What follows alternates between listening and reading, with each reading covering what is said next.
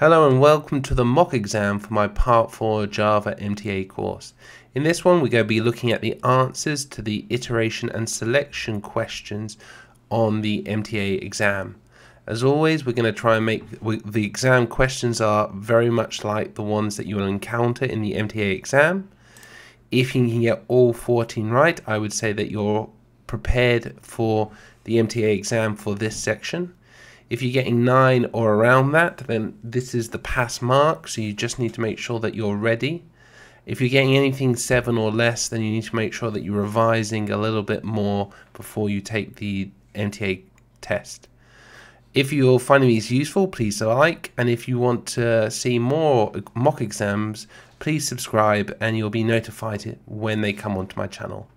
Okay, let's get started. So the first question is looking at a switch statement or a switch case statement.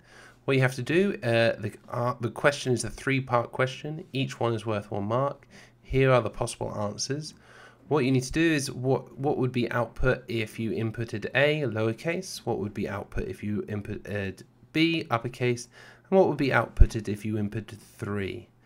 So pause the video and see if you can answer those questions. So hopefully you've paused the video. Let's have a look. So again, if you inputted 3, or sorry, if you inputted lowercase a, you would get 3 because it would go for default.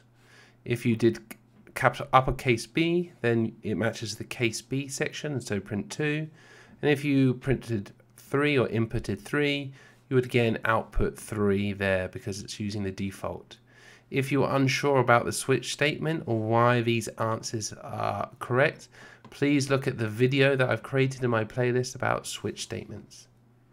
Question 2 is questioning your knowledge of variable scope. So in this piece of code we have an additional block that it adds additional scope to our main method. So again, this is a 2-part question. Each one is worth 1 point. Here are the possible answers. So if you inserted this code on line 10, what would be the output? If you inserted this code on line 14, what would be the output? So pause the video and see if you can answer it. So hopefully you've paused the video. The answers are, the first one is 5, and then the second one is error. So if you've got that right, well done. If you got it wrong, then you need to have a look at my video showing how scope or how scope is affected within Java, because there'll be a lot of MTA questions regarding variable scope. Question 3 is talking about jump statements. So you have to have a good idea on what jump statements are. The 2 statements that are not jump statements are case and default. Both continue or break are jump statements. If you're confused a little bit about what jump statements are for the MTA exam, have a look at the video jump statements in my playlist. Question 4 is looking at the shorthanded versions of the mathematical operators, as well as how you can read a shorthand if statement. So if you haven't, please pause the video and attempt it. If you have, the correct answer would be 85. Again, if you're unsure about why it's 85, please watch those 2 videos that are on my playlist. So the 5th question is just checking your understanding of for a for loop. So it's a 3-part question. You just have to make sure that you understand which is the right answer. So of course the answer is C. So again, you need to declare the data type of that variable. You then need to declare what happens after each loop. And the last one is you have to declare what happens within that for loop code. Again, if you're unsure about why C is the correct answer, please have a look at the video on my for loops. The 6th question is also using a for loop, so it's making sure that you understand how a for loop works, as well as looking a little bit about the mathematical operators with the shorthand version and the logical operators AND. So if you're unsure about what this double AND means, have a look at my logical operators. Again, if you're unsure about this shorthand mathematical term, have a look at that playlist. If you have not done the question yet, pause the video and see if you can get the right one. So the right answer would output 6 based on this code. Number 7 is also looking at logical statements or logical operators. What you have to do is just link the definition of the operators with the symbol. what Java MTA does quite a lot is it's trying to test you whether you get confused whether it's 2 or 1. And this can occur quite often in the exam, this kind of things.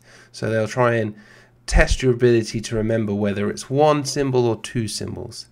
Hopefully you've paused the video and you've got an answer. Let's have a look. So if both conditions are true, we have that double. That means and that this symbol means the not statement here for that logical operator. If you're unsure what logical operators are, again, please check out that playlist for that logical operator video. For question 8, we're looking at a do-while loop, so you have to understand the difference between a do-while and a while loop in the MTA exam. If you hopefully you've paused the video or you've got an answer, because we're going to have a look at what the correct answer is now, which is the infinite loop. So the problem with this one is that it will create an infinite loop, and you have to know that when a loop creates, or when something in a do-while or while loop creates an infinite loop, if you're unsure about what this is and why it creates it, then have a look at that video, the while versus do-while video on my playlist. This question 9 is a little bit tricky. What you have to do is you have to try and put the code in the correct order to complete a for loop with an array. So you have to be a little bit aware of what an array is, and then how we use array, not a for but a for each, to print it out. So the correct code for this would be C. So you have you declare and initialize your array first. You then do the for statement, and then you just need to be aware of those nested brackets that show the scope of that for each. The MTA do like to try and trip you up, making sure that you are aware how important those brackets are. So always try and pay attention to where you put those brackets for the for loop or the while loop. And the 10th question is about the keywords used for selection. Pause the video and try and come up with the answer.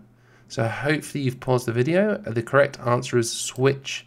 So if you don't know what a switch statement is, have a look at my playlist and look for the switch statement, because it's important to know how to use it for a select statement.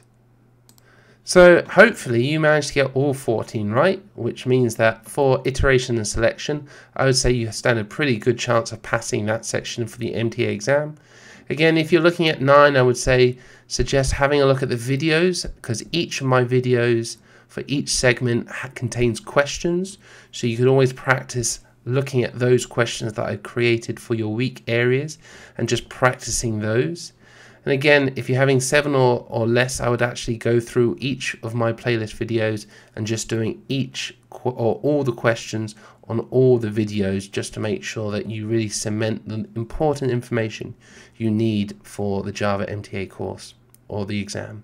Again, if you found this video useful, please like. And if you want to get more mock exams, please subscribe to the channel, and I'll keep you posted when I publish them.